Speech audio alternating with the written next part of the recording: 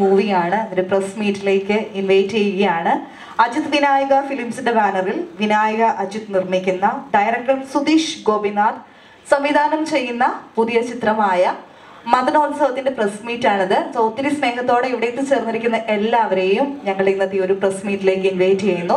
ഇവിടെ ഒരുപാട് സ്പെഷ്യൽ ഗസ്റ്റുകൾ നമുക്ക് വേണ്ടിയിട്ട് ഇവിടെ എത്തിച്ചേർന്നിട്ടുണ്ട്. First of all, I would like to invite producer Sarath Kumar. Ladies and gentlemen, once again, please put your hands together for Mr. Sharath Kumar. Then I invite Director Sudheesh Gopinath. Kamara Sambhavam, Nathan Kesugoda എന്ന് തുടങ്ങിയ ഒട്ടേറെ മൂവികളുടെ associate ആയി പ്രവർത്തിച്ചിട്ട് അദ്ദേഹത്തിന് ഇന്നൊരു special day കൂടിയാണ്. അദ്ദേഹത്തിന്റെ first movie കൂടിയാണിത്. അപ്പോൾ അദ്ദേഹത്തെയും ഒത്തിരി സ്നേഹത്തോടെ തന്നെ ഞങ്ങളുടെ ഈ ഒരു വേദിയിലേക്ക് ഇൻവൈറ്റ് ചെയ്യുകയാണ്. അതോടൊപ്പം ഇതിന്റെ തിരക്കഥാകൃത്ത് രതീഷ് ബാലകൃഷ്ണ പൊതുവാൾ, ആൻഡ്രോയിഡ് കുഞ്ഞപ്പൻ, എന്നാത്താൻ കേസുകൊണ്ട് തുടങ്ങിയ ഒരുപാട് മൂവികളുടെ തിരക്കഥാകൃത്താണ്. ഒരു സ്പെഷ്യൽ ഇൻട്രൊഡക്ഷൻ ഒന്നും രതീഷ് ഏട്ടന് വേണ്ട. അദ്ദേഹത്തെയും ഒത്തിരി സ്നേഹത്തോടെ തന്നെ ഈ ഒരു വേദിയിലേക്ക് ഇൻവൈറ്റ് ചെയ്യുന്നു. അതോടൊപ്പം ഇതിന്റെ സ്റ്റോറി അത് ഉരുത്തിരിഞ്ഞത് സന്തോഷ് കുമാർ, അദ്ദേഹവും ഇവിടെയുണ്ട്. ഒത്തിരി സ്നേഹത്തോടെ അദ്ദേഹത്തെയും ഒരു വേദിയിലേക്ക് ഇൻവൈറ്റ് ചെയ്യാണ്. അദ്ദേഹത്തിന്റെ ഒരു സ്റ്റോറിയിൽ നിന്നാണ്. സ്പെഷ്യൽ ഇൻട്രൊഡക്ഷൻ ഒക്കെ പറഞ്ഞു കഴിഞ്ഞാൽ അത് അധികമായി പോകും അല്ലേ?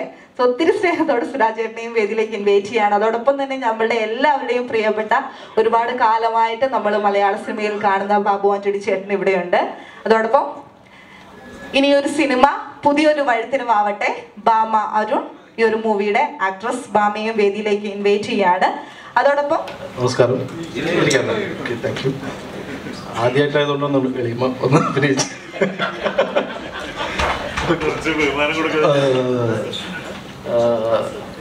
ഈ സന്തോഷ് കുമാറിൻ്റെ കഥ, തങ്കച്ച മഞ്ഞക്കാരൻ എന്ന കഥയുടെ രതീഷ് ബാലകൃഷ്ണ പൊതുവാൾ എഴുതിയിട്ടുള്ള സിനിമയാണ് മദനോത്സവം. വിഷുവിന് റിലീസ് ചെയ്യണം പടം. സുരാജേട്ടൻ, ബാബു ആന്റണി, നമ്മളെ മാഷ്, കുറേ പരിചയം, എനിക്ക് എൻ്റെ സുഹൃത്തുക്കളായിട്ടുള്ള കുറേ ആൾക്കാർ തന്നെയാണ് ഇതിൽ അഭിനയിച്ചിട്ടുള്ളത്. സിനിമ എന്തായാലും നിങ്ങൾ സപ്പോർട്ട് ചെയ്യണം. കൂടുതൽ കാര്യങ്ങൾ ഇതിനെ കൂടുതൽ നേരിട്ട് പരിചയമുള്ള ആളുകൾക്ക് കൈമാറുന്നിരിക്കുന്ന രതീഷിന് കൊടുക്കാം. നമസ്കാരം. പ്രസ് മീറ്റിൽ വന്ന എല്ലാവർക്കും നന്ദി, സ്വാഗതം. നമ്മുടെ ഒരു ചെറിയ സിനിമ ഏപ്രിൽ 14 റിലീസാവുകയാണ്. മദനോത്സവം. നമ്മുടെ സന്തോഷ് കുമാറിൻ്റെ തങ്കച്ചൻ മഞ്ഞക്കാരൻ എന്നൊരു നോവലറ്റ്, വളരെ പ്രസിദ്ധമായ ഒരു നോവലറ്റായിരുന്നു. ഒരു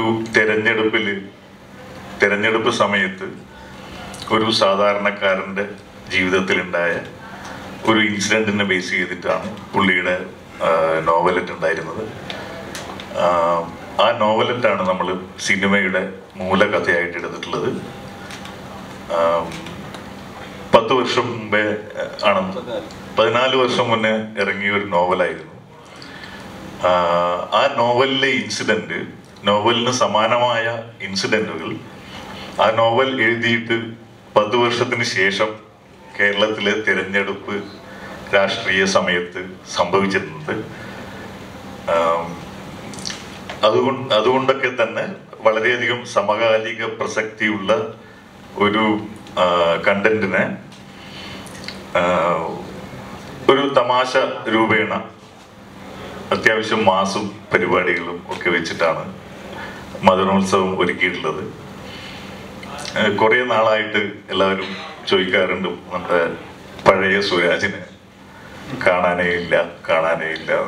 അതെ,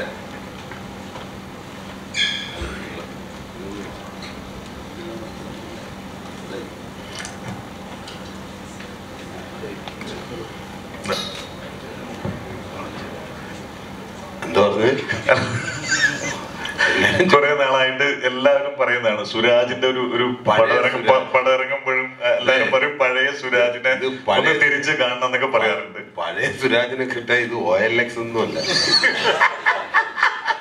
പഴയ സുരാജാണ്. പക്ഷെ ഇതൊരു പുതിയ കഥ സിറ്റുവേഷനൊക്കെയാണ് മദനോത്സവം എന്ന സിനിമയിൽ. പിന്നെ പറഞ്ഞു ആദ്യം പ്ലാൻ ചെയ്ത് കോമഡി കഴിഞ്ഞു. അപ്പം എന്താ പറയാ, എല്ലാ തരത്തിലുള്ള ആൾക്കാർക്കും ആസ്വദിക്കാൻ പറ്റിയ ഒരു നമ്മുടെ സംവിധായകൻ പറഞ്ഞ പോലെ ഒരു നാടൻ മാസ് പടമാണ് മദനോത്സവം. വിഷുവിന് കാണാൻ പറ്റിയ ഒരു പടം, വിഷുവിന് കാണാൻ പറ്റിയ ഒരു പടം തന്നെയാണ്. കാരണം വിഷുവിന് വേറെ പടങ്ങളൊന്നും തന്നെ റിലീസ് ആവുന്നില്ല, നിങ്ങൾക്ക് വേറെ ഓപ്ഷൻസ് ഇല്ല. എല്ലാവരും പോയി കാണുക. നല്ല പടമാണ്. സുരാജ് തകർത്ത് അഭിനയിച്ചിട്ടുണ്ട്. പഴയ സുരാജിന് OLX-ൽ നിന്നും നല്ല പൈസ കൊടുത്ത് വാങ്ങിയിട്ട് അഭിനയിപ്പിച്ച പടമാണ്. വളരെ നന്നായി പൈസ OLX അത്യാവശ്യം പുതിയ സുരാജിന്റെ പൈസ കൊടുത്തിട്ട് തന്നെയാണ് പഴയ സുരാജിനെ എടുത്തിട്ടുള്ളത്. അപ്പൊ സുരാജൊക്കെ തകർത്ത് ആടിയിട്ടുണ്ട്. പിന്നെ കുറെ കാലങ്ങൾക്ക് ശേഷം നമ്മുടെ ബാബു ആന്റണി ചേട്ടൻ വീണ്ടും നമുക്ക് മുന്നിൽ ഒരു ഇൻട്രസ്റ്റിംഗ് ക്യാരക്ടർ ചെയ്തുകൊണ്ട് എത്തുകയാണ്. ബാബു ചേട്ടന് മുന്നേ ചെയ്യാത്ത തരത്തിലുള്ള ഒരു ക്യാരക്ടറാണ് അതിനകത്ത് ചെയ്തിട്ടുള്ളത്. കുറച്ചൊരു വട്ടക്കീഴുള്ള ഒരു ക്യാരക്ടറാണ്. ബാബു ചേട്ടൻ എപ്പോഴും വളരെ സീരിയസ് ആയിട്ടും ആക്ഷൻ ഹീറോ ഒക്കെ ആയിട്ട് ചെയ്ത നായകനായിരുന്നു. എല്ലാവരുടെയും മനസ്സിൽ അതുപോലുള്ള ഒരു ബാബു ആന്റണി ചേട്ടനാണ് ഉള്ളത്. അപ്പോൾ പുതിയൊരു ബാബു ആന്റണി ചേട്ടനെ കാണാനുള്ള ഒരു സിനിമ കൂടിയാണ് മദനോത്സവം. എനിക്ക് തോന്നുന്നു ബാബു ചേട്ടനും കൂടെ എക്സൈറ്റ് ചെയ്തിരിക്കുകയാണ് സിനിമയുടെ റിലീസ് ഡേറ്റിന് വേണ്ടിയിട്ട്. പിന്നെ സുരാജ് ആയിരിക്കും ഈ സിനിമയെ കുറിച്ച് കൂടുതൽ പറയാൻ പറ്റിയ ആള് എന്ന് ഞാൻ ഒട്ടും കരുതുന്നില്ല. ഞാൻ സന്തോഷേട്ടനെ കുറച്ച് സംസാരിക്കാൻ നിങ്ങളോട്. കാരണം സന്തോഷേട്ടൻ ആണ് ഈ സിനിമയുടെ ഫൈനൽ ക്യൂബിലോട്ട് കേട്ടുന്ന വേർഷൻ കണ്ടത് സന്തോഷേട്ടനാണ്. അപ്പൊ ഒരു കഥാകൃത്ത് എന്ന നിലയിൽ കഥ എഴുതിയിട്ട് 14 വർഷമായി. നമ്മളിതിന്റെ കഥയുടെ റൈറ്റ്സിനെ കുറിച്ചൊക്കെ സംസാരിക്കുമ്പോൾ സന്തോഷേട്ടന് ശരിക്കും പറഞ്ഞാൽ പൂർണ്ണമായും കഥ ഓർമ്മ തന്നെ ഇല്ല.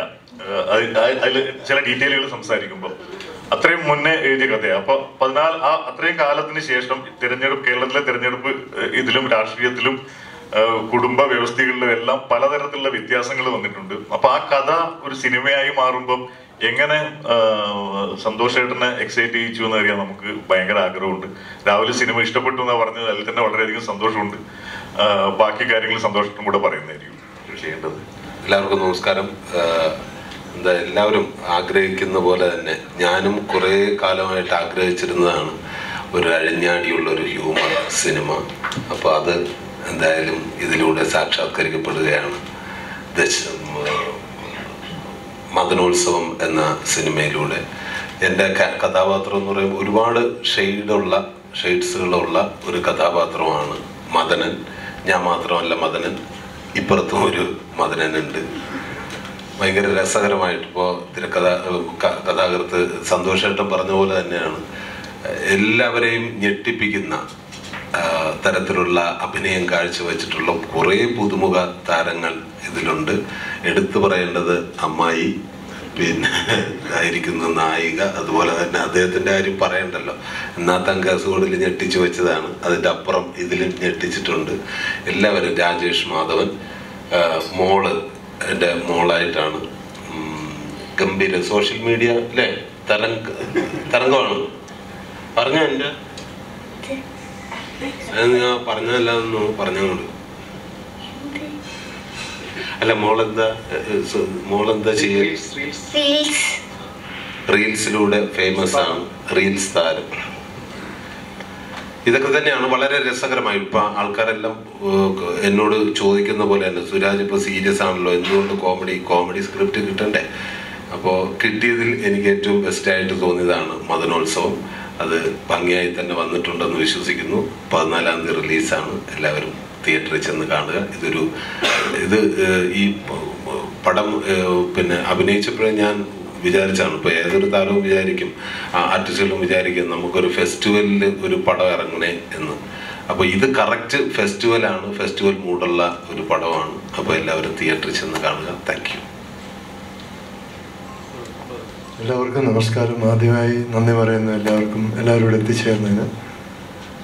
അപ്പോൾ എൻ്റെ ക്യാരക്ടർ മദനൻ ആണ്. ഇപ്പോൾ 2 മദനന്മാരുടെ ഇടയിൽ ഉള്ള ചില സംഭവങ്ങളും ഇൻട്രസ്റ്റിംഗ് ആയിട്ടുള്ള ഒരുപാട് കാര്യങ്ങൾ ഈ സിനിമയിലുണ്ട്. അപ്പോൾ സുരാജേട്ടൻ്റെ ഈ ഹ്യൂമർ ആയിട്ടുള്ള കഥാപാത്രം ചെന്നുപെടുന്നത് മദനൻ എന്ന് പറയുന്ന ഒരു പുലി എന്ന് കരുതപ്പെടുന്ന ഒരാളുടെ ഫ്രണ്ടിൽ ചെന്ന് പെടുന്നുണ്ട്. അപ്പോൾ ആ ഒരു ക്യാരക്ടറിന് വരുന്ന ഷെയ്ഡ് വ്യത്യാസങ്ങളൊക്കെ ഒത്തിരി ഉണ്ടാകും.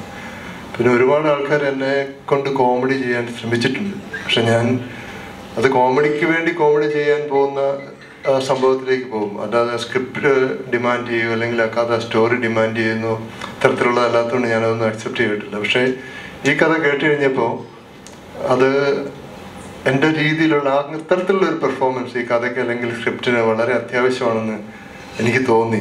പക്ഷെ ഇടയ്ക്കിടയ്ക്ക് എനിക്ക് സംശയം വരുമ്പം സുധീഷിനോടും ഒക്കെ ചോദിക്കും, ഇത്രയും വേണോ, ഇതിൽ നിന്ന് ഈ പാനപാത്രത്തിൽ നിന്ന് എന്നെ ഒന്ന് ഒഴിവാക്കിക്കൂടെ. പക്ഷെ എങ്കിലും ഈ മദനൻ എന്ന് പറയുന്ന കഥാപാത്രം അദ്ദേഹത്തിനൊരു ലക്ഷ്യമുണ്ട്. അതിലെത്തിച്ചേരാൻ വേണ്ടി കാണിക്കുന്ന കുറച്ച് കോപ്രായങ്ങളും കാര്യങ്ങളും ഒക്കെയാണ് ഇതിലേക്ക് പോകുന്നത്. അപ്പോൾ അത് ഇൻസ്റ്റന്റ്ലി ക്രേസി ആവുന്നുണ്ട് ചില സമയത്ത്. ചിലപ്പോൾ ആൾ ഇത് ചെയ്യുന്ന സീരിയസ് ആയിട്ട് ചെയ്യുന്ന സംഭവം ജനങ്ങൾക്ക് കോമഡി ആയിട്ട് തോന്നാം. അപ്പോൾ ഇതൊരു പ്രത്യേക ഷെയ്ഡുള്ള ഒരു കഥാപാത്രമാണ്. പിന്നെ സുരാജ് പറഞ്ഞ പോലെ എല്ലാവരും വളരെ മനോഹരമായിട്ട് ഇത് ചെയ്തിട്ടുണ്ട്. പ്രത്യേകിച്ച് സ്ക്രിപ്റ്റ് വൈസ് ആണെങ്കിലും ഡയറക്ഷൻ വൈസ് ആണെങ്കിലും ഈ കഥ എന്നോട് പറയുമ്പോൾ എനിക്ക് മനസ്സിലായി. ഇപ്പം ഇങ്ങനൊരു കഥാപാത്രത്തിന് വേണ്ടി ഒരു ഡിഫറെൻറ്റ് സംഭവത്തിന് വേണ്ടി എന്നെ അപ്രോച്ച് ചെയ്തപ്പോൾ അവർ ഒരുപാട് ഹോംവർക്ക് ഇതിനു വേണ്ടി ചെയ്തിട്ടുണ്ടാവും. അതായത് ഒരു തോട്ട് പ്രോസസ്സ് അല്ലെങ്കിൽ ഒരു ലോട്ട് ഓഫ് തിങ്കിങ് സമയമൊക്കെ എടുത്താണ് ഈ ഒരു കാസ്റ്റിങ്ങിലായിട്ട് എത്തിയിരിക്കുന്നത്. അപ്പം എന്നെ സംബന്ധിച്ചുള്ള അതൊക്കെ പറയാൻ വളരെ ബുദ്ധിമുട്ടുണ്ടായിരുന്നില്ല. പിന്നെ team, it's A wonderful team. എല്ലാവർക്കും അറിയാവുന്ന വളരെ ഇൻ്റലിജൻ്റ് ആയിട്ടുള്ളൊരു ടീമാണ്. പിന്നെ എല്ലാ നടന്മാരും നടിമാരും ഭാമയും സുരാജും എല്ലാവരും വളരെ ഫ്രണ്ട്ലി ആയിട്ടുള്ള അല്ലെങ്കിൽ വളരെ ഹാപ്പി ആയിട്ടുള്ള ഒരു ഉത്സവം തന്നെയായിരുന്നു ഷൂട്ടിങ്. ആ ഒരു ഉത്സവം തിയേറ്ററിലേക്കും എത്തട്ടെ എന്ന് ഞാൻ ആഗ്രഹിക്കുകയാണ്. എല്ലാവർക്കും നന്ദി, നമസ്കാരം. ഈ പടം എനിക്ക് ഏറ്റവും കൂടുതൽ സ്പെഷ്യലായ ഒരു പടമാണ്. കാരണം ഇത്രയും വലിയൊരു വണ്ടർഫുൾ ടീമിൻ്റെ കൂടെ വർക്ക് ചെയ്യാൻ പറ്റിയതെന്ന് എൻ്റെ ഏറ്റവും വലിയ ഭാഗ്യം ഞാൻ കാണുകയാണ്. പിന്നെ ഇവർ ഈ പറഞ്ഞ പോലെ ആധികാരികമായി സംസാരിക്കാൻ എനിക്ക് അറിയില്ല. പക്ഷെ എൻ്റെ ക്യാരക്ടറിൻ്റെ പേര് ആലിസ് എന്നാണ്. ഇതിൽ ഈ പറഞ്ഞ പോലെ തന്നെ ഭയങ്കര തോട്ട് പ്രോസസ്സും ചിന്താഗതിയിലും ഭയങ്കര വ്യത്യാസമുള്ളൊരു ക്യാരക്ടറാണ് ആലിസിൻ്റെ ഇതിൽ. അതിൽ കുറേ മേക്ക് ഓവറും തോട്ട് പ്രോസസ്സിലായാലും എല്ലാത്തിലും കുറേ ചേഞ്ചസ് വരുന്നായിരുന്നു ആലിസിൻ്റെ ക്യാരക്ടറിലേക്ക്. അപ്പം എല്ലാവരും പടം വിഷുവിന് പോയി കാണുക, സപ്പോർട്ട് ചെയ്യുക. Thank you. പ്രത്യേകിച്ചൊന്നും പറയാനില്ല, പറയണം. നാത്താൻ കേസുകൂട് എന്ന സിനിമയ്ക്ക് ശേഷം റിലീസാവുന്ന രണ്ടാമത്തെ സിനിമ. പക്ഷേ യഥാർത്ഥത്തിൽ നാത്താൻ കേസുകൂട് സിനിമയ്ക്ക് ശേഷം ഷൂട്ടിംഗ് നടന്നത് മദനോത്സവമാണ്. പക്ഷെ റിലീസായത് കൊറോണ പേപ്പേഴ്സാണ്. വിഷുവിന് റിലീസാവുന്ന ഈ സിനിമ എല്ലാവരും തിയേറ്ററിൽ പോയി കാണണം. മറ്റു കൂടുതൽ കാര്യങ്ങളൊന്നും പറയാനില്ല. ഇതിൽ പരാമർശിക്കാതെ പോയൊരു കഥാപാത്രമുണ്ട്, വളരെ പ്രധാനപ്പെട്ട ഒരു കഥാപാത്രം. നമ്മളെ സ്ക്രിപ്റ്റ് റൈറ്റർ, തിരക്കഥാകൃത്ത് ഒരു പ്രധാനപ്പെട്ട വേഷം. അതെയാ, അത് പൊളിച്ചു.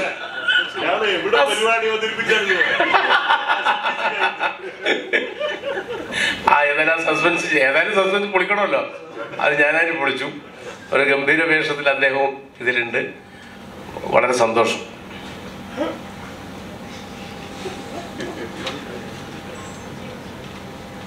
എന്നെ സംബന്ധിച്ചിടത്തോളം, എൻ്റെ പേര് സ്വാതി. എന്നെ സംബന്ധിച്ചിടത്തോളം ഈ പടം ഭയങ്കര പേഴ്സണലാണ്.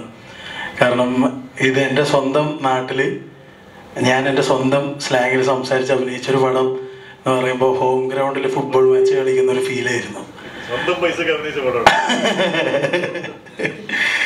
അത് നമുക്ക് വളരെ വേണ്ടപ്പെട്ടവരും ബന്ധുക്കളും നമ്മളെവിടെയെങ്കിലൊക്കെ എത്തി കാണണമെന്ന് ആഗ്രഹിക്കുന്നവരും എവിടെ എത്തരുത് എന്ന് ആഗ്രഹിക്കുന്നവരും എല്ലാവരും ഷൂട്ട് നടക്കുമ്പോൾ ചുറ്റിൽ വരുന്ന നമ്മളെ കണ്ടുകൊണ്ട് അങ്ങനത്തെ ഒരു അനുഭവം ഈ സിനിമയിൽ ഉണ്ടായിരുന്നു. അതുകൊണ്ട് തന്നെ വളരെ പേഴ്സണലാണ് ഈ പടം. പിന്നെ സുരേഷ് ചേട്ടൻ, ബാബു ചേട്ടൻ്റെ കൂടെ അഭിനയിക്കണം എന്ന് എനിക്ക് ആഗ്രഹം ഉണ്ടായിരുന്നു. പക്ഷേ കോമ്പിനേഷൻ ഒന്നും കിട്ടിയില്ല. ഭാവിയിൽ കിട്ടുമെന്ന് പ്രതീക്ഷിക്കുന്നു. അങ്ങനെ വളരെയധികം സന്തോഷം. അപ്പോൾ എന്തായാലും 14-ാം തീയതി, 4 ദിവസം കൂടെ ഉള്ളൂ. എല്ലാവരും തിയേറ്ററിൽ തന്നെ പോയി കാണണം, അടിച്ചു പൊളിക്കാം. Thank you. വളരെയധികം സന്തോഷം. ഞാനും ആദ്യമായിട്ടാണ് പ്രസ് മീറ്റിങ്ങിൽ പങ്കെടുക്കുന്നത്.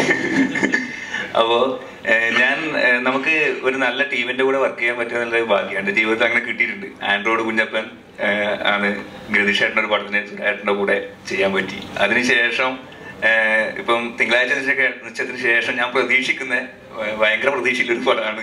ഇതിൽ ഞാനൊരു നമ്പൂരി ആയിട്ടാണ്, കറുത്തമ്പൂരി. അപ്പൊ രാജേഷ് മാധവനും ഞാനും തമ്മിൽ കണ്ടു കഴിഞ്ഞാൽ പല ആൾക്കാർ കുറെ കണക്കിയ. അപ്പോ ഇത് അതിനോട് കൂടി തിരുത്തണം. രാജേഷേട്ടൻ്റെ ഏട്ടനായിട്ടാണ് അത് പറഞ്ഞൂടെ.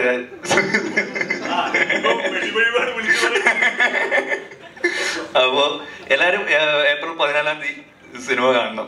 ഓക്കെ, വളരെ സന്തോഷം. അമ്മായിക്ക് വർത്താനം പറയാം. അമ്മായിന്റെ കഥ ബെസ്റ്റാ സിനിമയിലെ. എല്ലാവർക്കും നമസ്കാരം. അത് ക്ലോസ് ചെയ്ത് കളഞ്ഞതാ, എന്നാലും ഞാൻ പറയും. ജീവിതത്തിലെ വലിയൊരു ആഗ്രഹമാണ് സുരേഷ് ഗോപി ചേട്ടന് നേരിട്ട് കാണണമെന്ന്. ആഗ്രഹപ്രകാരം അവിടുന്ന് ഒറ്റയ്ക്ക് വണ്ടി. എത്ര വയസ്സിലായിരുന്നു? 12 പഠിക്കുമ്പോൾ.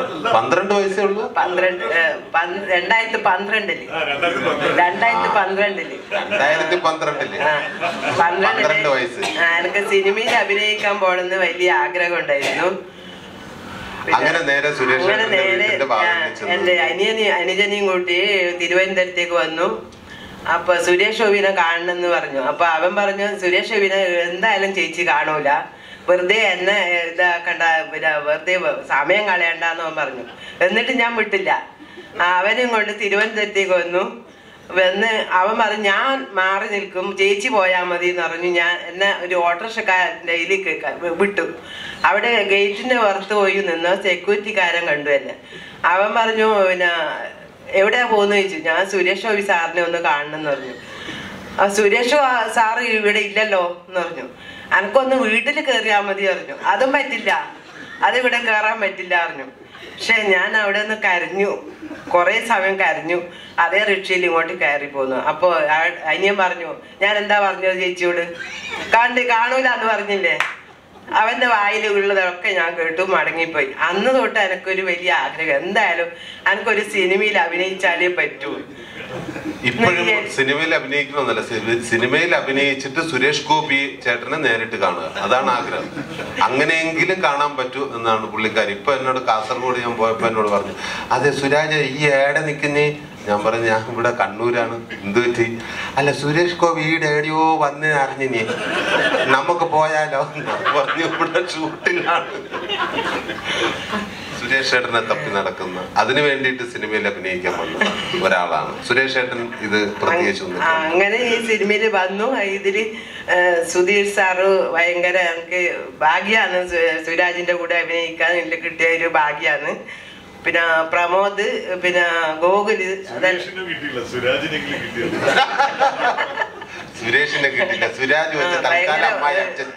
എനിക്ക് എല്ലാരും സപ്പോർട്ട് ഉണ്ട്. അതുകൊണ്ട് ഞാൻ ഈ സിനിമയില് ഒരു ഭാഗ്യമായിട്ട് ഞാൻ കരുതുന്നു. എല്ലാരും ഈ സിനിമ കാണണം. എന്റെ അമ്മായി ആയിട്ടാണ്, ഒരു രക്ഷയില്ല. ഞാൻ പറഞ്ഞില്ല, എന്നെ അത്ഭുതപ്പെടുത്തിയ ഒരു താരമാണ്. ഇത്രയും മതി, ഇത്ര മതി. അതുപോലെ സാറ് ബാബു ആന്റണി സാറും എന്റെ ഒന്ന് നല്ലതാണ്, എനിക്ക് നല്ല പെരുമാറ്റാണ്. എനിക്ക് ഒന്നിച്ചിട്ട് ഞാൻ അമ്മായിക്ക് ഇഷ്ടപ്പെട്ടതല്ല ഹൈറ്റുള്ള ആൾക്കാർ, അതല്ല ഞാൻ ഒന്നിച്ച് അഭിനയിക്കാൻ കഴിഞ്ഞില്ല. അപ്പൊ ഈ പടത്തിൽ ഉണ്ടെന്നുണ്ട്, പക്ഷെ പിന്നെ ഒന്നിച്ച് അഭിനയിച്ചു അത്രേ ഉള്ളൂ. നല്ല സാറും കൂടി ഉണ്ട്. അത് നല്ലൊരു ഭാഗ്യമായിട്ട് ഞാൻ കരുതുന്നു. സാറിന്റെ കൂടെ ഒന്ന് ഫോട്ടോ എടുത്തു വന്ന് ഞാൻ. അത്രേ ഉള്ളൂ എനിക്ക് പറയാൻ. യെസ്, അപ്പോൾ കുറച്ചധികം സംസാരിക്കാനുള്ളത് കൊണ്ടായിരിക്കും ഏറ്റവും അവസാനത്തേക്ക് വെച്ചു. എല്ലാവർക്കും നമസ്കാരം. ഞങ്ങൾ എന്താ പറയുക, അജിത് വിനായക ഫിലിംസിന്റെ 2ാമത്തെ സിനിമയാണ്. ഈ വരുന്ന വിഷുവിന് ഏപ്രിൽ 14 റിലീസാണ്. ഞങ്ങൾക്ക് ഏറ്റവും വലിയ സന്തോഷം എന്ന് പറഞ്ഞു കഴിഞ്ഞാൽ ഇതുപോലെ ഒരു ടീമിൻ്റെ കൂടെ ഞങ്ങൾക്ക് അസോസിയേറ്റ് ചെയ്യാൻ പറ്റിയതാണ്. ഈ പറയുന്ന രതീഷ് ചേട്ടനായാലും സുധീഷ് ആയാലും സുരാജ് ചേട്ടനും സന്തോഷ് ചേട്ടനും. ആദ്യം ഞങ്ങൾ സന്തോഷ് ചേട്ടനായിട്ടായിരുന്നു, 2 വർഷം മുമ്പ് തുടങ്ങിയതാണ് ഈ സിനിമയുടെ ഡിസ്കഷനും കാര്യങ്ങളെല്ലാം. ബാബു ആന്റണി ചേട്ടനായാലും എല്ലാവരോടും ചേർന്ന് വളരെ നല്ലൊരു സിനിമ ചെയ്യാൻ പറ്റിയതിൽ ഞങ്ങൾക്ക് വളരെയേറെ എന്താ പറയുക വളരെ സന്തോഷത്തിലാണ്. ഈ സിനിമ ഞാൻ കൂടുതലൊന്നും പറയുന്നില്ല, നിങ്ങളെല്ലാവരും തിയേറ്ററിൽ പോയി കാണുക. അപ്പം നല്ലൊരു സിനിമയുടെ ഭാഗമാവാൻ പറ്റിയതിൽ ഞങ്ങൾ ഒരുപാട് അഭിമാനിക്കുന്നു, സന്തോഷിക്കുന്നു. Thank you so much. Kamal Haasan നായകനായിട്ടൊരു movie ഇറങ്ങിയിരുന്നു. അതിനുശേഷം 2023 അതേ പേരിലൊരു ഫിലിം ഇറങ്ങുന്നു. അത് ആക്ച്വലി ആ ഒരു എന്തെങ്കിലും ഒരു സ്ട്രാറ്റജി എന്തെങ്കിലും ആണോ, മാർക്കറ്റിംഗ് സ്ട്രാറ്റജി പോലെ ആ ഒരു സിനിമയുടെ അതേ പേര് തന്നെ യൂസ് ചെയ്തിട്ട് ഒരു സിനിമ ഇറക്കുക എന്നുള്ളത്? മാർക്കറ്റിംഗ് സ്ട്രാറ്റജി അല്ലാന്നും പറയാൻ പറ്റില്ല, ഓണസ്റ്റ് ആയിട്ട് തന്നെ പറയാനല്ലോ. അതായത് ഈ സിനിമയിൽ പക്ഷേ അങ്ങനെ ആദ്യം ഇത് മാർക്കറ്റിംഗ് സ്ട്രാറ്റജി അല്ല. ഈ പേരിൽ വരാനുള്ള വ്യക്തമായ കാരണം ഉള്ളത് കൊണ്ടാണ് മദനോത്സവം എന്നുള്ള പേരിട്ടത്. രണ്ട് മദനന്മാരുടെ കഥയാണിത്. ഇത് നമ്മൾ തിരക്കഥ എഴുതുമ്പോൾ തന്നെ നമ്മൾ തീരുമാനിച്ചതാണ് ഇവരുടെ പേര് മദനൻ എന്നാണ്. മദനൻ എന്ന് പേരിടാൻ വ്യക്തമായ കാരണമുണ്ട് സിനിമക്കകത്ത്. മദൻ എന്നാൽ കാമദേവൻ എന്നൊരർത്ഥമുണ്ട്. അതുകൊണ്ട് ഇങ്ങനെ അറിഞ്ഞിട്ട പേരാണ് കക്ഷിക്കത്. പിന്നെ സിനിമ സംസാരിക്കുന്നത് ഒരു തിരഞ്ഞെടുപ്പും അതുമായി ബന്ധപ്പെട്ട ഒരു വിഷയമൊക്കെ സംസാരിക്കുന്നുണ്ട്. തിരഞ്ഞെടുപ്പ് എന്ന് പറയുന്നത് ജനാധിപത്യത്തിന്റെ ഉത്സവമായിട്ടാണ് നമ്മൾ കാണുന്നത്. അതുകൊണ്ടാണ് ഇതിനെ മദനോത്സവം എന്ന് വിളിക്കുന്നത്. ഇതിലും നല്ല ഒരു പേര് ഇതിനില്ല. ഇനിയിപ്പോ അത് നമ്മൾ മാർക്കറ്റിംഗ് സ്ട്രാറ്റജി ആയിട്ട് ഉപയോഗിക്കുക എന്നുള്ളത് ഒബ്വിയസ്ലി കച്ചവടമല്ലേ, എന്തെങ്കിലും വിൽക്കണ്ടേ നമ്മളെങ്ങനെ. സുരാജേട്ടൻ മുൻപൊരു ഇന്റർവ്യൂ പറഞ്ഞിട്ടുണ്ട്, എന്റർടൈൻമെന്റ് ആയിട്ട് ഒരു സിനിമ ചെയ്യണം, ആ സിനിമ ചെയ്യണം. ഇതിൽ ശരിക്കും എന്താണ് ഈ പ്രശ്നം സുരാജേട്ടൻ ചെയ്താൽ കൊള്ളാമെന്ന് തീരുമാനിക്കാൻ കാരണം?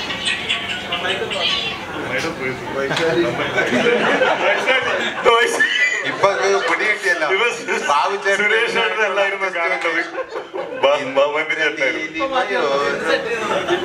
ഇപ്പൊ മാറ്റിയതാ.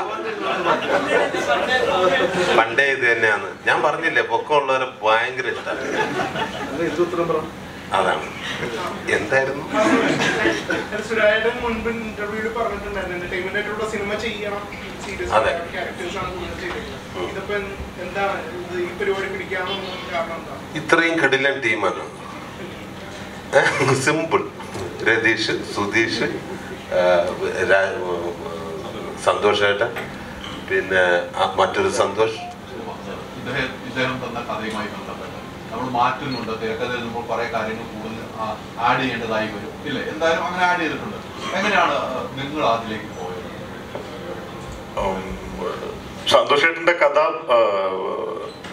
വായിച്ചപ്പോൾ നമ്മൾ എക്സൈറ്റഡ് ആയി, നമുക്ക് ഇഷ്ടപ്പെട്ടു. അത് കഥ എന്ന ഫോമിലാണ് നമ്മൾ ഇഷ്ടപ്പെടുത്തിയത്.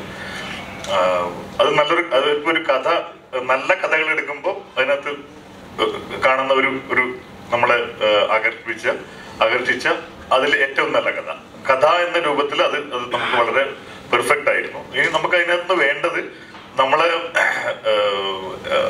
സിനിമയാക്കാൻ അതിനകത്ത് എന്തൊക്കെ എടുക്കാം, അല്ലെങ്കിൽ സിനിമയാക്കാൻ അതിനകത്തോട്ട് എന്തൊക്കെ ചേർക്കാം.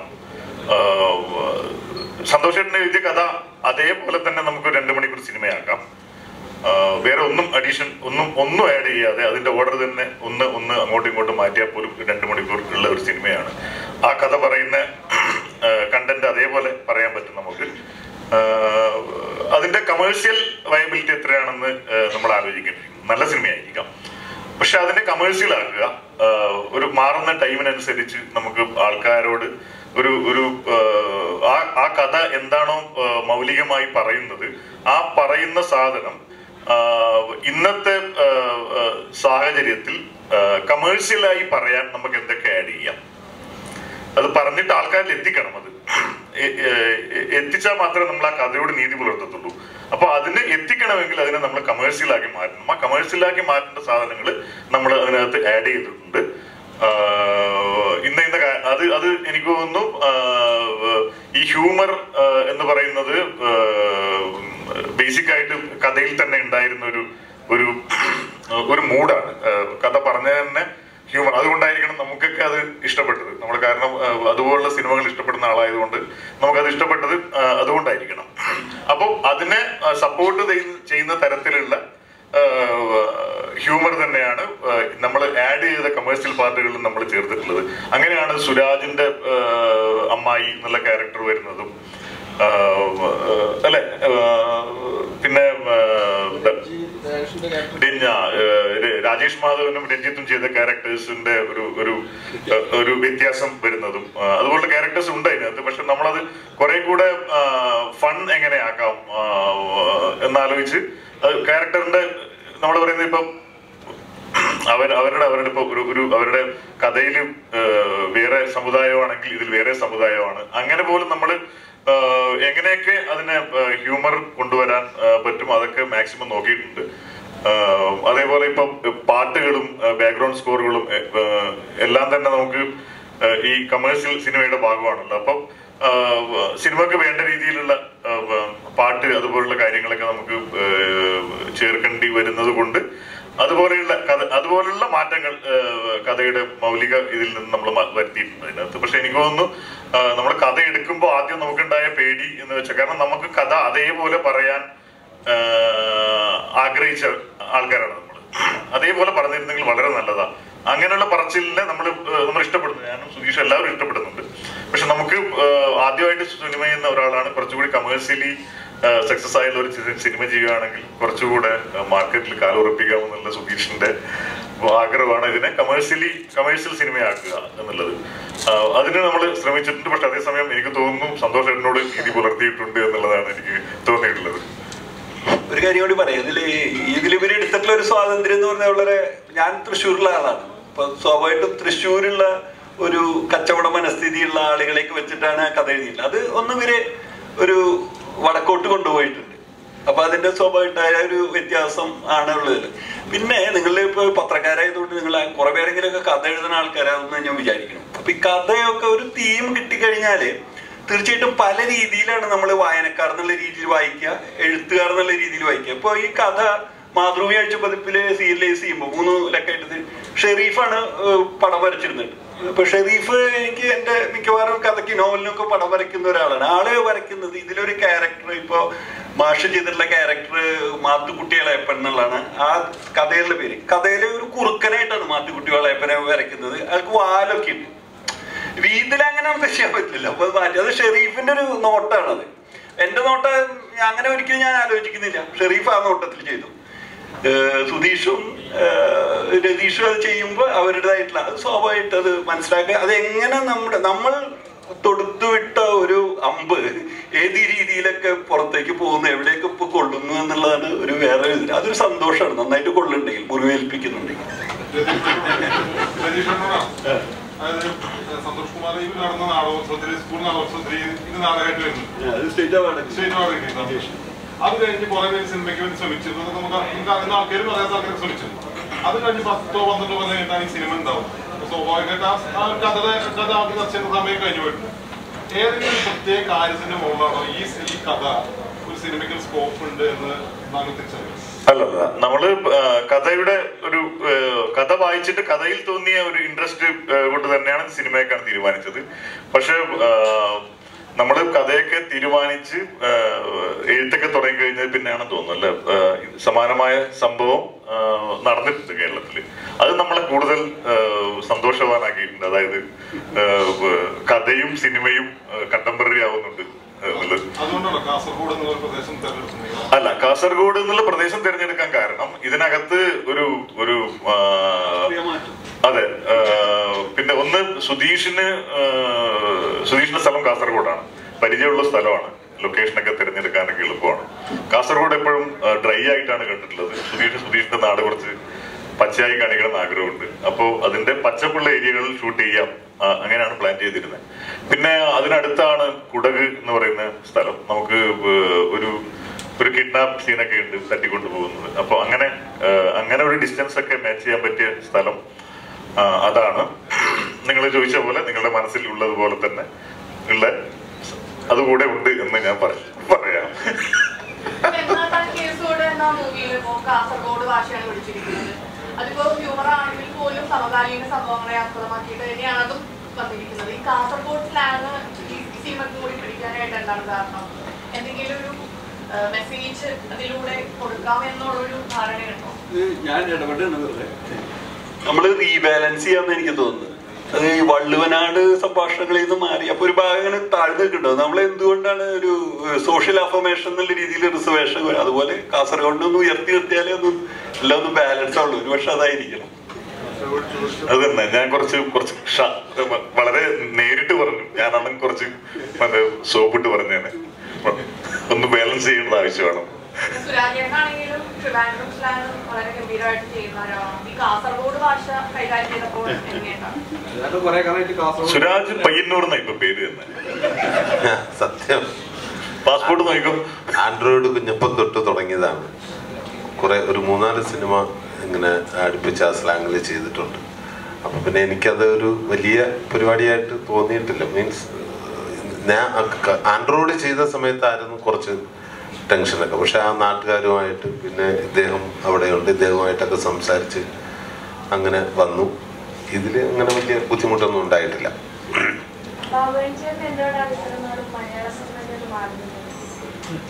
ആര് പറഞ്ഞു? കായംകുളം കൊച്ചിന് ചെയ്തിരുന്നു. അത് കഴിഞ്ഞിട്ട് പിന്നെ കൊറോണ വന്നു. അപ്പോൾ കൊറോണ വന്ന് അങ്ങനെ ഒരു ഗ്യാപ്പ് വന്നു. അങ്ങനെയാണ് അത്രയും കൂടുതൽ ഗ്യാപ്പ് വന്നത്. പിന്നെ ഞാൻ കുറേ നാൾ US-ലായിരുന്നല്ലോ. അപ്പോൾ ഫാമിലിയൊക്കെ സെറ്റിലായി പിള്ളേരൊക്കെ വളരാൻ വേണ്ടി കാത്തിരുന്നു. ഇപ്പം അവരൊക്കെ വളർന്നു, ഞാൻ ഫ്രീ ആയി.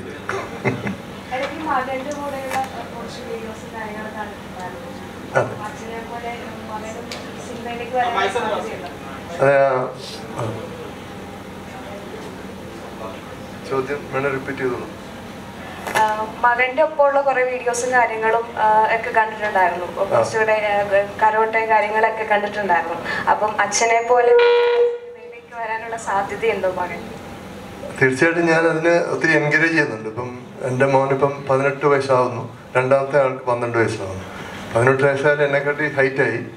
അപ്പോൾ പുള്ളിയെ ഞാൻ മാർഷൽ ആർട്സ് പഠിപ്പിച്ചു. ഇപ്പോൾ ബ്ലാക്ക് ബെൽറ്റായി. അപ്പം നന്നായി പാടും ഒക്കെ ചെയ്യുന്നുണ്ട്. അപ്പം ആഗ്രഹമുണ്ട്. പക്ഷേ എല്ലാം ദൈവനിമിത്തം എന്നാണ് നമുക്ക് പറയാൻ പറ്റുന്നത്. അവിടെ ഒരു സിനിമ ഞങ്ങൾ ചെയ്തു, ഗ്രേറ്റ് എസ്കേപ്പ് എന്ന് പറഞ്ഞിട്ട് ഒരു പടം ചെയ്തു. അപ്പം ഇവിടെയും കുറച്ച് ഓഫറുകളൊക്കെ പുള്ളിക്ക് വരുന്നുണ്ട്. പക്ഷേ മെയ് എൻഡിലാണ് പുള്ളിക്ക് അവിടെ സമ്മർ വെക്കേഷൻ. സ്കൂൾ മിസ് ചെയ്തിട്ട് സിനിമ ചെയ്യാൻ അമ്മ വിടത്തില്ല. അതുകൊണ്ട് സമ്മർ വെക്കേഷനിൽ വരുന്ന സിനിമകളൊക്കെ പുള്ളി ചെയ്യും. പിന്നെ ലോകേഷ് സാറിനെയും മണി സാറിനെയൊക്കെ ഞാൻ ഫോട്ടോസ് കാണിച്ചിട്ടുണ്ട്. നമ്മൾ മാക്സിമം പുഷ് ചെയ്യുന്നുണ്ട്. Thank you. Comedy scene action സിനിമകളാണ് നമ്മളൊക്കെ കണ്ടിരിക്കുന്നത്. സുരാജുമായിട്ട് ചെയ്ത കോമഡി ചെയ്യാൻ ഭയങ്കര റിസ്ക് തന്നെയാണല്ലോ. കാരണം സുരാജിന്റെ കോമഡി എന്ന് പറഞ്ഞു കഴിഞ്ഞാൽ അതിന് ഒരു വല്ലാത്ത ലെവലിലെത്തിയ ഒരു സംഭവമാണ്. പക്ഷെ അത് സുരാജിന്റെ കയ്യിൽ ഒരുപാട് ഹെൽപ്പ് എനിക്ക് കിട്ടിയിട്ടുണ്ട്. അത് ചെയ്യുന്ന രീതികളിലും അത് ബാലൻസ് ചെയ്ത് പോകണം. ഞങ്ങൾ രണ്ടുപേരുടെ ആക്ട് ബാലൻസ് ചെയ്ത് പോകണം. ആ ഒരു സംഭവം ഞങ്ങൾ രണ്ടുപേരും കൂടെ ഡിസ്കസ് ചെയ്ത് ഡയറക്ടറായിട്ട് ഡിസ്കസ് ചെയ്ത് അത് കംപ്ലീറ്റ് ബാലൻസ് ചെയ്ത് പോകുന്ന ഒരു സംഭവത്തിലേക്ക് കൊണ്ടുവന്നിട്ടുണ്ട്.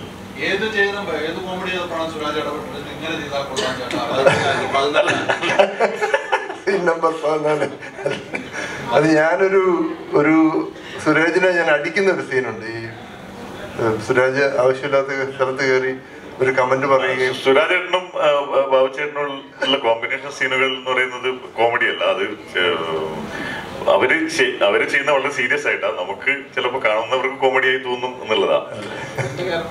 ബാബുചേട്ടന്റെ ക്യാരക്ടർ തന്നെ അങ്ങനെയാണ്. സീരിയസ് ആയിട്ട് പുള്ളി ചെയ്യുന്നു. ഓഡിയൻസിന് നമുക്ക് കോമഡി ആയി തോന്നും. അത് ഒരു സീനില് സുരാജിനെ ഞാൻ ഇങ്ങനെ അടിക്കുന്ന ഒരു സീനുണ്ട്. അപ്പോ സുരാജ് പറഞ്ഞു നമുക്ക് ബാബുചേട്ടാ അവിടെ പഴയ സാധനം പറഞ്ഞ സാധനം ഇടാന്ന് പറഞ്ഞു. അപ്പൊ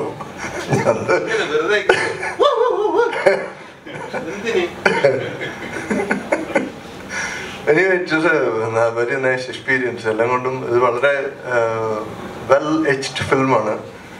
നമ്മൾ വളരെ ലൈറ്റായിട്ടുള്ള മൂമെന്റ്സ് ഒക്കെ ഇതിനകത്ത് ഉണ്ടെങ്കിലും ഈ ഒരു റൈറ്റേഴ്സും ഡയറക്ടറും വളരെ ഇതിൻ്റെ പുറകിൽ ഹോംവർക്ക് ചെയ്ത് ജനങ്ങൾക്ക് വേണ്ടി ജനങ്ങളെ എവിടെയൊക്കെ തൊടാം അല്ലെങ്കിൽ എവിടെയൊക്കെ ഇൻഫ്ലുവൻസ് ചെയ്യാം, എന്തൊക്കെ ജനങ്ങൾ എൻജോയ് ചെയ്യുന്നത് വളരെ കൃത്യമായ ധാരണയോടുകൂടി എഴുതിയിരിക്കുന്ന സിനിമയാണ്. അതുകൊണ്ട് എനിക്കും പല സ്ഥലത്തും സംശയം തോന്നി ഞാനിത് ചെയ്താൽ അത് ഓവറായി പോകുമോ എന്ന് ഞാൻ സുധീഷിനോടൊക്കെ പല പ്രാവശ്യം ചോദിച്ചിട്ടുണ്ട്. അപ്പം പൊതുവെ ഓടി രക്ഷപ്പെടുന്ന ഞാൻ കണ്ടിട്ടുണ്ട്. അവിടുന്ന് അങ്ങോട്ട് ചോദ്യം വരാതിരിക്കാൻ. അപ്പോൾ സുധീഷ് പറഞ്ഞ ബാബുചേട്ടാ ചെയ്തോ ഒരു പ്രശ്നമില്ല, ഞാൻ ഉറപ്പ് തരുന്നു ഒരു തരത്തിലും ബോറാവില്ല എന്നൊക്കെ പറഞ്ഞ് അങ്ങനെ ആണ് ഇങ്ങനെ സംഭവം പോയിക്കൊണ്ടിരുന്നത്. നന്നായിട്ട് വന്നിട്ടുണ്ടെന്നാണ് ഇപ്പം എൻ്റെ ഒറിജിനൽ കഥാകൃത്തും നല്ല അഭിപ്രായം പറഞ്ഞു. ഇപ്പം അതുകൊണ്ട് let's hope for the best. മോശമാവില്ല, definitely. Thank you. പ്രതീക്ഷയുടെ ഒരു അമിതഭാരം ഉണ്ടാവും, അത് മീറ്റ് ചെയ്യാൻ എത്രത്തോളം അത് ബീറ്റ് ചെയ്യാനാണ് ഞാൻ എഴുതുന്നത്, സംവിധാനം ചെയ്യാതിരിക്കുന്നത്. അപ്പൊ വലിയ പ്രതീക്ഷയൊന്നും ഉണ്ടാവില്ല സാധാരണ. ആ ചിത്രത്തിന് അങ്ങനെ അധികം എന്നാത്താം കേസോട് പോലെ വീണ്ടും ഒരു സിനിമ വേണ്ടല്ലോ, അത് ഓൾറെഡി ഉണ്ടായത് കൊണ്ട് പിന്നെ സ്വാഭാവികമായിട്ടും അപ്പൊ എഴുതുമ്പോ പ്രേക്ഷകര് ആ ഒരു പ്രഷർ എങ്ങനെയാണ് ഹാൻഡിൽ ചെയ്യുന്നത്? പ്രഷറുണ്ട്, അത് ഹാൻഡിൽ ചെയ്യും. ആ അതെ, ചെറുതായിട്ട് എന്തെങ്കിലും പറ്റിയ ഡയറക്ടറുടെ പടം, നന്നായാൽ റൈറ്ററുടെ പടം. അല്ല, നിങ്ങൾ പറഞ്ഞ പോലെ എന്നാത്താം കേസുകൂടെ എഴുതി കഴിഞ്ഞിട്ട് വരുന്ന സിനിമ എന്ന് പറയുമ്പോൾ ശരിക്കും എനിക്ക് ഭയങ്കര പ്രഷറുള്ള സിനിമ തന്നെയാണ്. പക്ഷെ അങ്ങനെ എന്താണ് പ്രഷർ എന്ന് വെച്ചാല് എന്നാത്താം കേസുകൂടെ പോലെ വിജയിക്കുവോ അങ്ങനെയുള്ളൊക്കെയാണ് പ്രഷർ വരേണ്ടത്. ഓഡിയൻസ് അതുപോലുള്ള സിനിമകൾ പ്രതീക്ഷിക്കുന്നുണ്ടാവുമോ? പക്ഷെ നമ്മൾ ഓപ്പൺ ആയിട്ട് തന്നെ പറയേണ്ടത് അതുപോലുള്ള സിനിമയല്ല, എന്നാത്താം കേസുകൂട് പോലുള്ള സിനിമയല്ല ഇത്. എന്നാത്താം കേസുകൂടിന്റെ വേഗതയല്ല ഈ സിനിമക്ക്. ഈ സിനിമ എന്നാത്താം കേസുകൂടിന്റെ ഒക്കെ ഇരട്ടി സ്പീഡിൽ പോകുന്ന സിനിമയാണ്. എന്നാത്താൻ കേസുകൂടി എഴുതിയ ഒരു റൈറ്റിംഗ് പാറ്റേൺ അല്ല ഇതിനകത്ത്. അതുകൊണ്ട് തന്നെ പഴയ സിനിമയായിട്ട് കമ്പയർ ചെയ്യാൻ സാധ്യതയുണ്ടെന്ന് എനിക്ക് തോന്നുന്നില്ല. എന്നാൽ പോലും പ്രതീക്ഷിച്ചു പോയവരാരും തന്നെ ഇത് നിരാശപ്പെടുത്തും തോന്നുന്നില്ല. പോയാൽ കാണാനുള്ള സാധനം അതിനകത്തുണ്ട്. ചേട്ടാ, പൂർണ്ണമായും പ്രേക്ഷകരെ എന്റർടൈൻ ചെയ്യിക്കുക എന്നതാണ് ഈ സിനിമയിലൂടെ സംവിധായകൻ ആഗ്രഹിക്കുന്നത്. പ്രേക്ഷകരുടെ കാര്യത്തിൽ ആകാംക്ഷയുണ്ടോ? തീർച്ചയായിട്ടും. അത് ഫസ്റ്റ് ഫിലിം എന്ന രീതിയിൽ ഓഡിയൻസ് എങ്ങനെ എടുക്കുന്നുള്ള ഒരു ആകാംക്ഷ ഉറപ്പായിട്ടുണ്ട്. അതുപോലെ തന്നെ സംസ്ഥാന അവാർഡ് ജേതാവായ സിനിമാറ്റോഗ്രാഫർ ഷെഹന ജലാലിന്റെ മികച്ച ഒരു സിനിമാറ്റോഗ്രാഫി നമുക്ക് കാണാൻ സാധിക്കുന്നതായിരിക്കും. അപ്പോൾ കാസർഗോഡിനെ എത്രത്തോളം ഈ സിനിമയിൽ ഭംഗീകരിച്ചിട്ടുണ്ട്? നമ്മൾ ആക്ച്വലി ഇതിൽ ഇങ്ങനെ ഭയങ്കര ഒരു വിഷ്വൽ ബ്യൂട്ടിയിലേക്കൊന്നും അധികം പോയിട്ടില്ലെങ്കിൽ കൂടിയും കാസർഗോഡ് ആ ടെറൈൻ ഷൂട്ട് ചെയ്യുന്നതിനൊക്കെ ഷഹനാദ് ഗംഭീരമായി ഷൂട്ട് ചെയ്തതിന് ഇതിൽ ഷഹനാദ് പ്ലസ് ഇതിൽ ബാക്കി ടെക്നിക്കൽ ആൾക്കാർ എല്ലാവരും അവരുടെ വലിയ കോൺട്രിബ്യൂഷൻ ചെയ്തിട്ടുണ്ട്. ഇതിലിപ്പോൾ എഡിറ്റിംഗ് ആയാലും മ്യൂസിക് ആയാലും ഒക്കെ അതൊരു പാക്കേജാണ് ബേസിക്കലി. അത് എല്ലാ തരത്തിലും അവരുടെ എല്ലാവരും ഹാർഡ് വർക്കും കാര്യങ്ങളൊക്കെ ഇതിന് ഉണ്ട്. ട്രെയിലറിൽ നമുക്ക് കാണാൻ സാധിക്കുന്നത് വെച്ചാൽ സാധാരണ കാസർഗോഡ് ഭാഷയാണ് ഹൈലൈറ്റ് ചെയ്യുക. ഇതിന്റെ ട്രെയിലർ വന്നപ്പോഴത്തേക്കിന് ദൃശ്യഭംഗിയും കുറച്ചുകൂടെ ഹൈലൈറ്റ് ചെയ്തിട്ടുണ്ട്. സാധാരണ സിനിമകളിൽ നിന്ന് വ്യത്യസ്തമായിട്ട് തന്നെ കാസർഗോഡിനെ ചിത്രീകരിച്ചിട്ടുണ്ട്. അതാണ് എന്റെ ചോദ്യം. അത് തീർച്ചയായിട്ടും അത് അങ്ങനെ ചിത്രീകരിക്കണമെന്ന് എനിക്ക് ആഗ്രഹം ഉണ്ടായിരുന്നു. കാരണം ഞാൻ കാസർഗോഡുള്ള ഒരാളാണ്. ഞാൻ കാസർഗോഡ് വർക്ക് ചെയ്ത സിനിമകളിൽ എല്ലാം ഭയങ്കര ഡ്രൈ ആയിട്ടുള്ള സ്ഥലങ്ങളൊക്കെയാണ് കാണിച്ചിട്ടുള്ളത്. അപ്പോൾ എനിക്ക് അതല്ലാതെ ഞാൻ അവിടെ ഉള്ളതുകൊണ്ട് എനിക്ക് കൂടുതൽ അതിന് ഭംഗിയുള്ള സ്ഥലങ്ങളെ കുറിച്ച് അറിയാം. ഈ സ്ഥലം ഇപ്പം ഞാൻ ഷൂട്ട് ചെയ്ത സ്ഥലം എനിക്ക് മുമ്പേ അറിയുന്നൊരു സ്ഥലമാണ്. അപ്പോൾ ആ ഒരു സ്ഥിരം പാറ്റേൺ കാസർഗോഡിന് കാണിക്കുന്നതിൽ മാറ്റി ചെയ്യാമെന്നുള്ളൊരു ചിന്തയിൽ നിന്നാണ് അങ്ങനെ കുറച്ചുകൂടി ഇതായിട്ടുള്ള സ്ഥലത്ത് വിളിച്ചത്. കുറെ നാളത്തെ പരാതി തീർക്കുന്ന എന്ന് വെച്ചാൽ ഓഡിയൻസ് പലരും എന്നോട് പറഞ്ഞിട്ടുണ്ട് സീരിയസ് ആയിപ്പോയി. അതിന് കൃത്യമായിട്ട് ഉള്ള ഉത്തരവാണ് 14-ാം തീയതി ഒരു മാസ് പടം കൂടെയാണ്, കോമഡി മാത്രമല്ല. അതെ, എൻ്റെ വിഷു കൈനീട്ടമാണ് ഈ വരുന്ന 14-ാം തീയതി മദനോത്സവം. അപ്പോൾ എല്ലാവരും ഈ ചിത്രം തിയേറ്ററിൽ പോയി കാണുക. നിരാശപ്പെടേണ്ടി വരില്ല, ഗ്യാരണ്ടി.